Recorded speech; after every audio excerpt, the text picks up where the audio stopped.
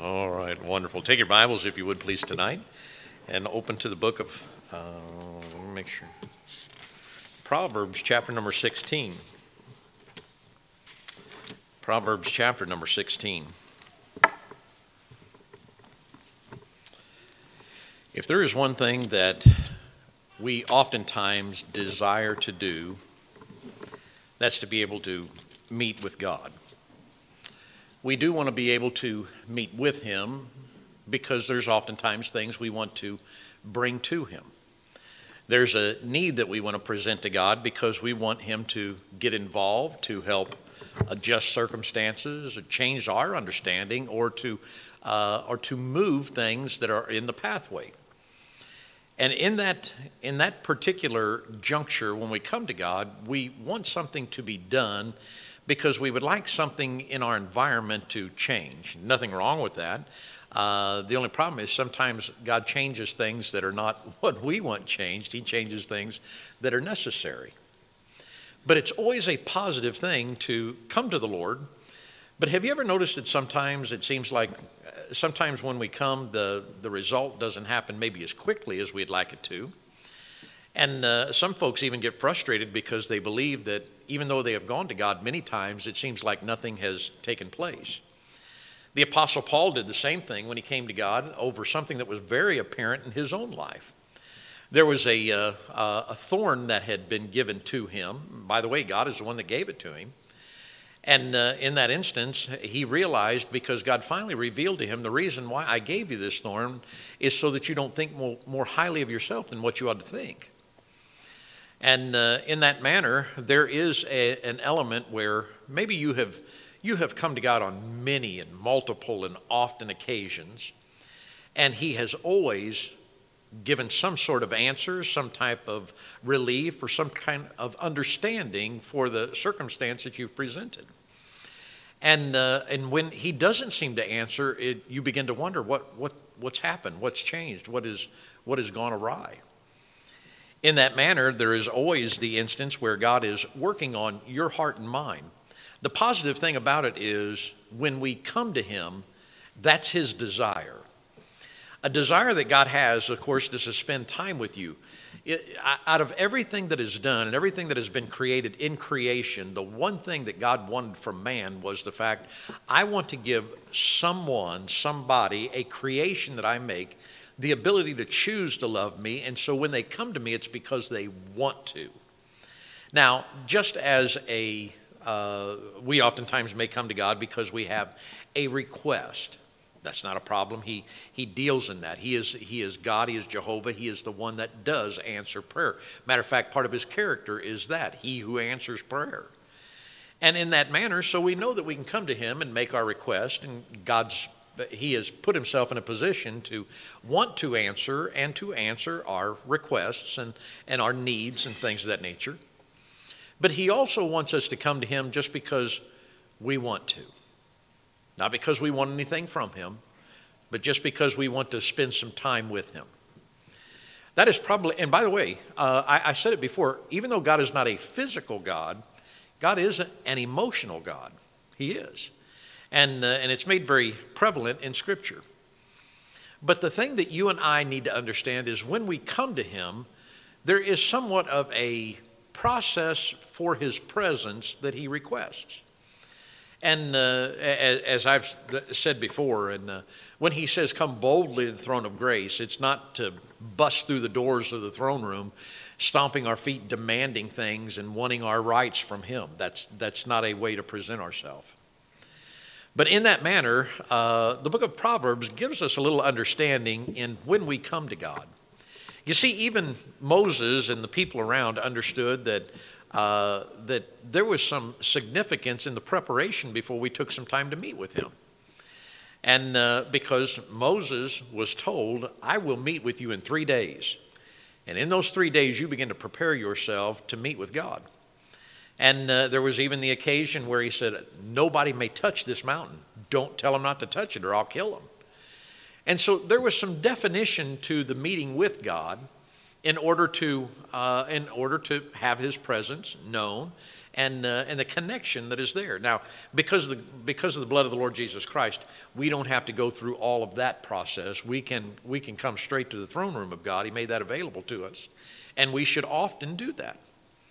But there's a couple things that Solomon understood very clearly. When we come before God and we want something from him, with him, or whatever the case may be, there is a few things that we need to take note of if we should.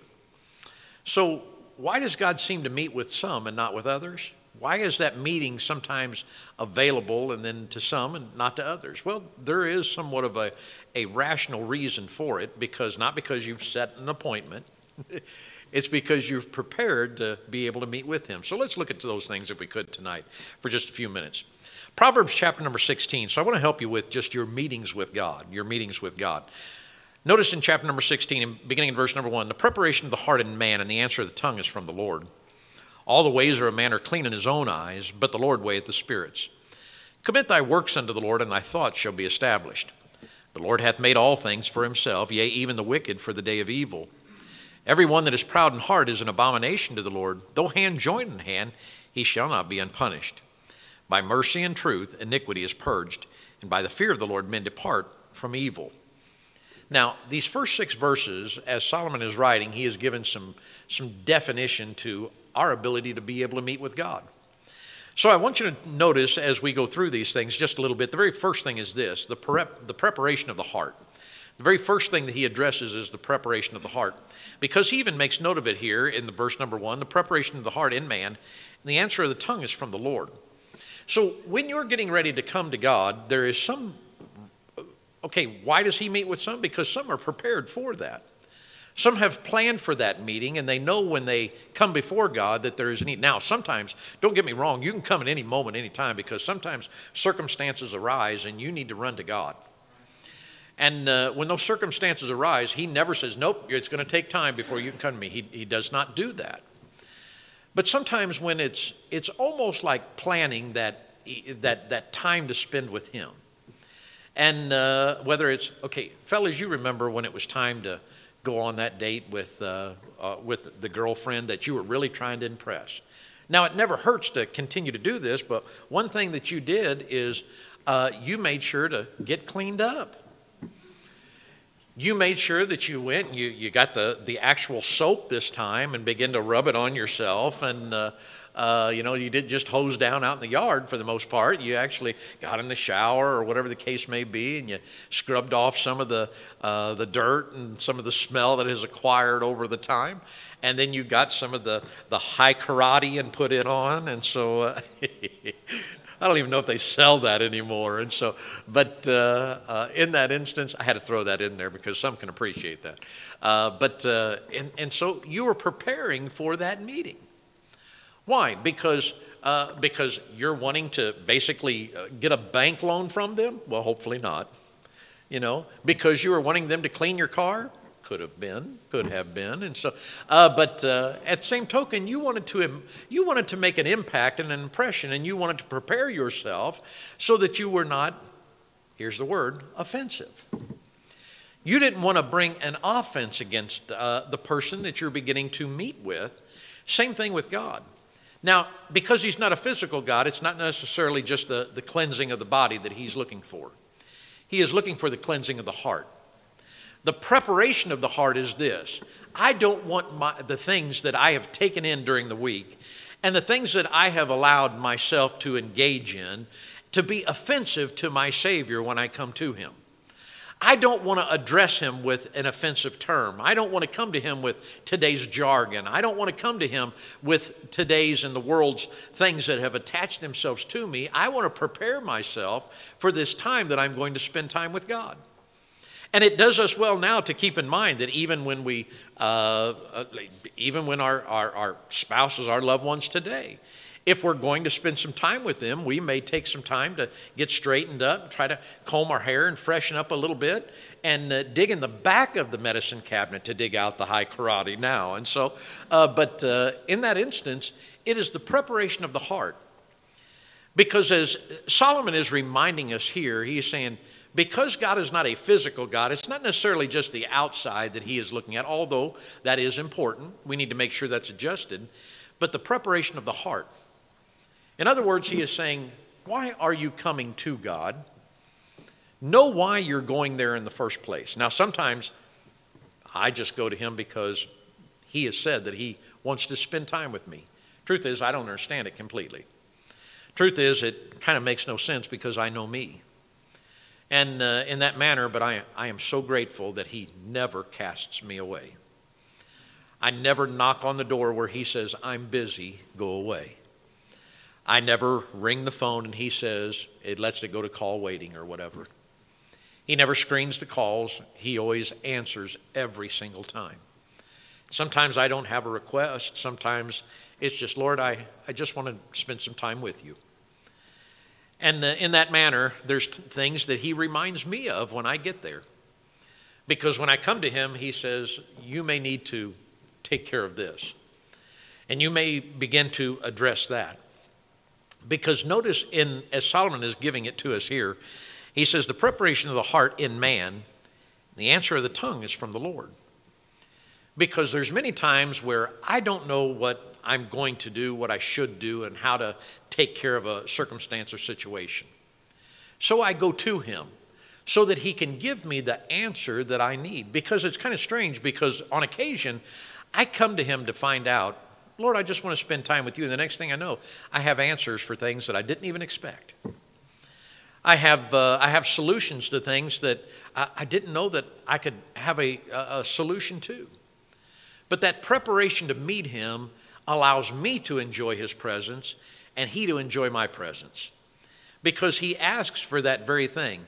Will you prepare your heart? Will you begin to address those things? Will you? Because if he reminds us of something, if he says, you know, I want to talk to you, but the truth is, do you remember what you said over here? Yes. You might as well answer the affirmative. The Lord always asks rhetorical questions. He already knows the answer before he ever asks. But he wants you and I to acknowledge them. Because sometimes our heart is those things that is deceitfully wicked, the scripture says. Because he comes to the very next verse and he addresses that in the manner that because our heart can deceive us. And one of the most ridiculous things that you or I could probably hear today, but yet it is touted as a philosophy of life. And it's in almost every single Disney movie or every single Disney song they have. Follow your heart. You better be careful doing that. Scripture says that it is deceitful above all things and desperately wicked. So in that manner, God says, don't follow your heart. Follow the verses that are on the last, mercy and truth. But in that instance, and we'll look at that here in just a minute. But in this, God says, you got to be careful following your heart. So prepare your heart for your meeting, because a prepared heart will help with the pronouncement of the tongue. And he tells us that specifically in this.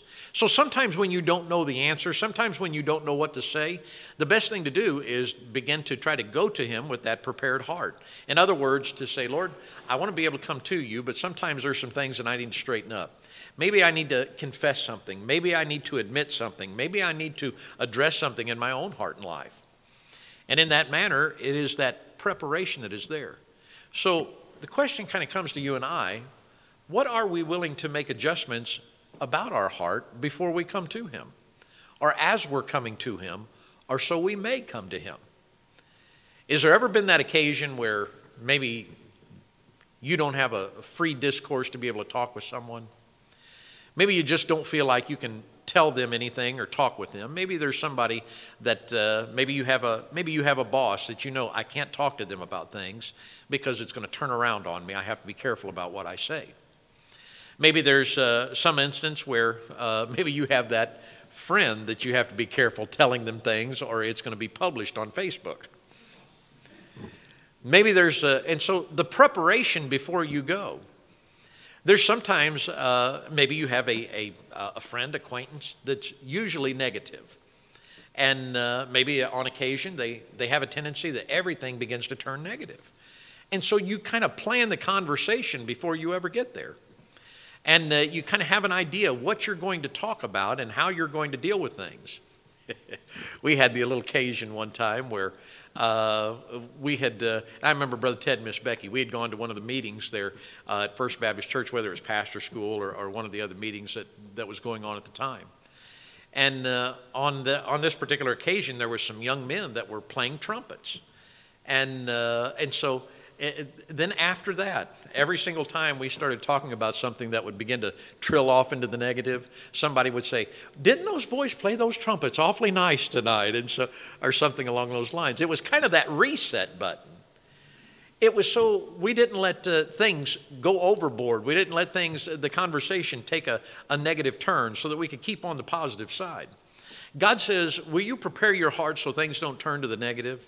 Look, it does us no good to go to God and just complain about what's going on. He already knows. Why don't we go to God and say, God, help me with a solution. How can I improve this circumstance? How can I improve this situation a little bit better? Because I want you to notice a verse that is here in this very same chapter. We're not going to deal with it a great deal tonight, but look at verse number 7, if you would, please. Verse number 7 says, when a man's ways please the Lord, he maketh even his enemies to be at peace with him. See, that preparation in the heart will do a number of things for you and begin to give you free ability to speak with God about what's going on. Because those other things now are set aside and you're coming to him to get solutions and spend time with him, not just to bring complaints and moanings and murmurings to him. Now, he will listen to them. He's got big shoulders. The truth is, if I have to complain to somebody, I'd rather complain to him because he has answers. And when I come to him to address something, I may not know what to do. And one of the first things he may say is, you've brought a bunch of negative to me. Can you create some positive, please? See, yeah, I'm positive that this is the problem, Lord. I am. And so, but in that manner, there's oftentimes some things that he wants us to adjust somewhat. And so that leads us to the very next thing that is here. In verse number 2, it says, all the ways of a man are clean in his own eyes, but the Lord weigheth the spirits. Number 1, I said the preparation of the heart. But number 2, the intention of the mind. The intention of the mind. You see, the very last part of the verse says, but the Lord weigheth the spirits. What is our intent when we come to him? Is it to spend time with him, or is it just to acquire something for our benefit? You know, God is interested in answering prayer. He does. That is a great deal of what he does. But sometimes he just wants somebody to spend time with him. Maybe, okay, let's say, for instance, I'll pick on the birthday boy, all right? Maybe sometimes Robert's just sitting there and they're watching John Wayne on the TV, and Miss Kathy's there and they've already been eating their popcorn and things like that, and he kind of just scoots over a little bit. And as he scoots over a little bit, he just kind of reaches over and grabs Miss Kathy's hand just to sit there for a minute. And she asks, what are you doing? I just wanted to sit closer to you. Now her response is, give me some room. I ain't got no room over here. Give me some. But God never does that. When we scoot over close to him, just to be close to him, and we say, Lord, I know you love me, but would you just show me that you love me? I don't know how many times I've done that. And sometimes the littlest thing shows up. And it could be anything at all. It could just be something that catches my attention that's amazing. It may be something as simple as and he is, I don't know how to describe how good God is, honestly. Last week, well, I guess it was last week, a few things had been taken care of, and the next thing you know, I get the notice from the bank that your account is extremely low, and it's like, oh, Lord, I didn't plan on that. That's not exactly what happened. And just out of the blue, the insurance company that was supposed to send me a check for something a number of months ago, all of a sudden shows up, just to take care of the need right there. And so graciously, God does that on many, many occasions, just to say, I know where you're at. I know what's going on. I love you. Sometimes it's as simple as somebody sending you a note. Sometimes it's that text message and from somebody. Sometimes it's just an encouraging word. Sometimes it doesn't matter what it is. It is just God saying, I know who you are. I know where you're at, and I love you. You see, as the intention of the mind is this. As he says here, all the ways of man are clean in his own eyes. We sometimes think that, I use the expression like this. There's been the occasion where I've come to my children and I've used the statement, all right, if something is done like that, don't think, I don't want you to do it like you think it's okay. I want you to do it like I think it's okay. And in other words, I'm saying if you think it's all right, go a little bit further. Do it just a little bit better, or something along those lines. Because in this manner, God says, I know that you think everything's all right, but I want you to think like I think everything's all right. It helps us to understand that sometimes if it's that good, better, best, never let it rest until your good is better and your better is best. In other words, if God was literally inspecting what I was doing, if he was inspecting exactly what I am saying, if he is watching what I am doing, what improvements would he make in what I do, think, and how I'm making my, as I'm doing things? I find myself on many occasions, now, perfect? Absolutely not. Of course not. I try to do what I think would be right. I try to do what I hope would be right. But sometimes I miss. And in that manner, if I know something needs to be straightened up and cleaned up, if I know something needs to be adjusted, if I know something needs to be done, does it bother you that it's undone? Does that picture that's hanging crooked on the wall, do you have to get straightened up or you can't sleep? Is there some things that if it's there and it just bothers you? Right now, there is dirt on the inside of my car. I know it's there, and I want to go clean that off so badly. And this afternoon, I had a choice of getting the spray out and cleaning it or taking a nap. And the nap won this time. But before tomorrow finishes up for sure, that's going to get straightened up because it's got to. I can't just stand. I just can't leave it in that manner. There's some things that are easily left. There's other things that just bother you. All right, for instance, every single man that's in here, there is something in your house right this moment that your wife has told you she didn't care for. But yet for you, it's just, it'll be okay. You know, I'll get to it when I get to it. It'll be all right. And so, but to her, it's screaming out. And in that, see, that's why nobody's saying amen right now, because every last one of you know I'm right. And in that occasion, it's not because you have evil intention. It's just somebody else's understanding and yours are two different things. Because we see here all the ways of man are clean in his own eyes. We think it's all right. Okay? And every single man that's in here is thinking right now, Pastor, I'd like to tell you something about my wife, but I'm not going to do it. Because and every last fellow is saying, you know, if my wife would never find out, I would probably tell. But somehow she finds out. So I'm not saying. So the intention of the mind is, I'd like somebody to know this, but they're not going to find out from me. If the Holy Spirit reveals it to you, Pastor, that would be all right, but I'm not going to. The intention of the mind. You see, God says, when you're coming to me, I want to make sure that the intentions that you have are sometimes honorable in that manner. Do you just want to clobber somebody else because you're mad at them? He says, I don't want you to come necessarily for that reason only. He said, I'd like for you to come just to spend time with me so that we can spend some time together. Just as the songwriter put it, just a closer walk with thee. Granted, Jesus is my plea. To have that closer walk, what would it take to have that closer walk with the Lord? Part of it's going to be the preparation of the heart, the intention of the mind. This is the one that sometimes we sometimes have the difficult time with. Verse number 3. Commit thy works unto the Lord, and thy thoughts shall be established. Now, there's a reason why God left it in that order, because he says, I want you to do what you're supposed to do, and then I'll explain to you why that's the way you're supposed to do it. I know many times we want to know, well, why do I have to do it that way? Why? That's a prime, as little kids are starting to grow up, that's going to be their favorite word. Why? And the other one is no. And, well, they get away from the no early on. But the next one will be why? Why? And why is never a bad question. It's like, but the answer sometimes comes from the adult, because I said so, that's why. Now, God sometimes comes to you and I and he says, if you'll do what I've asked you to do, I'll explain to you why. Sometimes we want to know the why before we do it to evaluate whether it's worth our time and effort. And God says, I don't want you to evaluate. I want you to obey. So you do what I've asked you to do, and then I'll tell you why you've done it.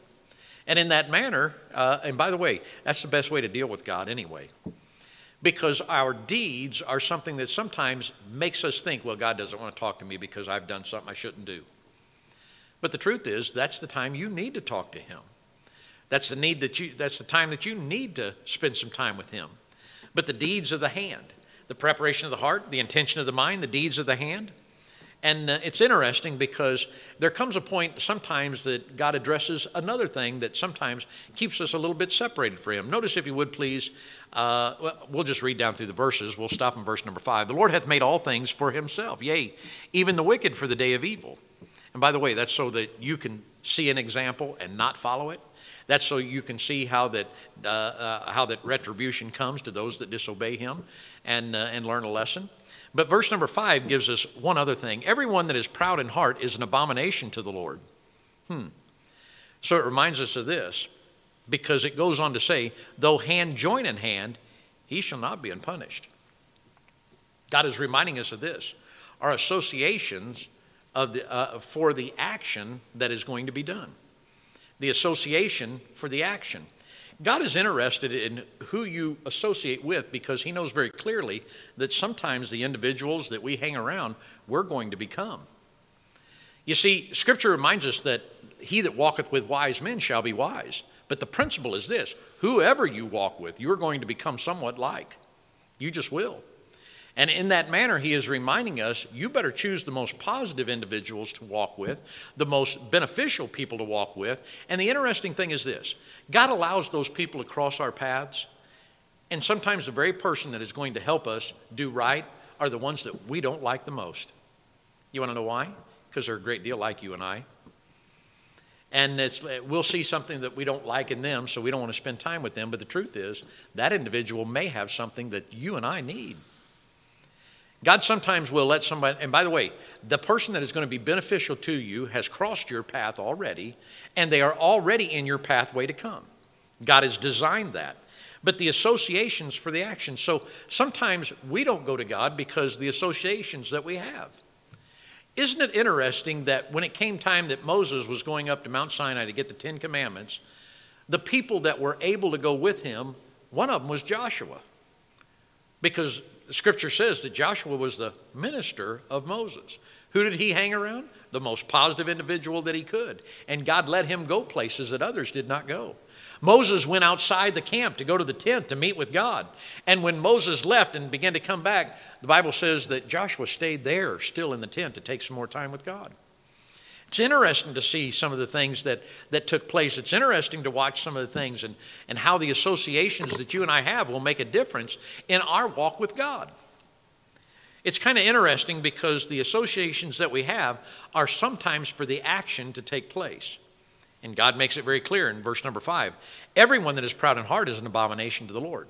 That is the warning to be careful about the people that you and I are going to associate with. Because he goes on to say, though hand join in hand, he shall not be unpunished. Just because you have a friend in this world doesn't mean that you're going to have a friend in heaven. Well, we agree on this, Lord. Doesn't matter whether you agree. It matters whether God agrees. You say, but you know, the majority, the democracy, God says, I don't deal with democracies a great deal. This is the thing that I have sovereign rule. I don't care if you get the whole group against me. Doesn't matter. I'll still be right. You'll still be wrong. And God is going to operate in that. And the quicker that we get to that point, the better off we'll be. Well, everybody's doing it, as the famous teenage saying. But in that instance, God says it doesn't matter whether everybody's doing it. Moses was up on the mountain. When they came down, all of a sudden they began to listen. And they heard some big turmoil. And if I recall correctly, Joshua said, it sounds like singing. What did he say? It was sounds like the sound of war. And there's something along those lines. I'd have to just read it to remind myself here now. But then all of a sudden Moses says, no, it's the sound of reveling. And when they got down there, sure enough. Now, why wasn't Aaron on the mountain with Moses?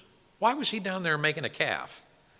Why was he down there gathering up the gold to make an idol? Why was he doing those things? It's kind of interesting because those that were with Moses had the opportunity to do some great things, even though the majority of folks now were trying to gather up and make themselves a god to head back to Egypt. God says, it's not going to work like this. Moses was angry. I don't blame him. He throws the 10 Commandments down and says, they're not going to listen to these anyway.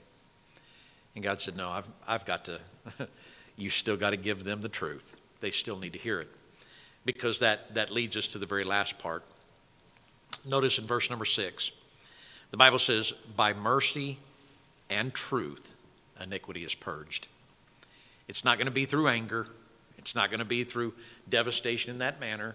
He says the thing that's going to make the difference for the children of Israel are the very same thing that are going to make a difference for you and I, the cleansing of the soul. The cleansing of the soul. You see, by mercy and truth, iniquity is purged, and by the fear of the Lord, men depart from evil. In that manner, the preparation of the heart is going to be a thing that's going to help us to associate with God. The intentions of our mind are going to be that which is going to govern what we ask and why we're coming to God. The deeds of our hand will sometimes keep us from coming, but should not be one of those things that keep us from attending an audience with God. The associations for the action is one of the things that sometimes the associations that we have may lead us closer. And by the way, you ought to have somebody in your life that helps you get closer to God and will remind you of things and remind you of times that you need to be closer to Him. That's the kind of associations that you and I need. The problem is the very next thing that is, well, in the same verse that is there, everyone that is proud in heart is an abomination to the Lord. Have you had that friend that has told you sometimes what you need to hear, but because of your pride, you didn't want to listen to him? And God says, the very reason why I gave you a good friend is to help you, but you're wanting to get angry at them. And in that manner, Moses got angry. He threw the 10 Commandments down. Now, God was very gracious, and He was very merciful, and He rewrote them again. That's another reason why don't worry about man trying to destroy the Word of God. God already has it settled in heaven. He'll just rewrite it. He'll just do it again. And in that manner, as Moses then carried him down there to give him to the 10 Commandments, and then afterwards for years and years to come, that very same table of stone was the ones that resided in the Ark of the Covenant. And in that manner, we see here mercy and truth. Iniquity is purged, and by the fear of the Lord, men depart from evil, that cleansing of the soul. You see, the next verses that are up here in verses 7 through 15, we're not going to go over them tonight, basically describe how to act and how to behave. But God says, before you get to those things, make sure that you take care of your heart, your mind, your hands, those that you associate with, and the cleansing of the soul. Take your request and begin to come to Him and say, Lord, I've just messed up. And I need your truth to keep me from doing those things that I should not. Forgive me for where I failed. Cleanse and just go through that cleansing process. Scripture reminds us that if you want to have your heart cleansed, it's by the cleansing of the water of the Word. 1 John 1:9 reminds us of that faithful thing. Because we are sinful, because we know that, if we confess our sin. But the whole contingency is this, if. Because you don't have to. But what kind of walk do you want to have with God? Do you want Him to anticipate your arrival, look forward to your coming, and enjoy the fact that you come to Him? I think it's interesting because I didn't jot it down, but I'm reminded that in the New Testament, Jesus is beginning to pray to the Father. And He prays like this as He begins. He says, I know you always hear me.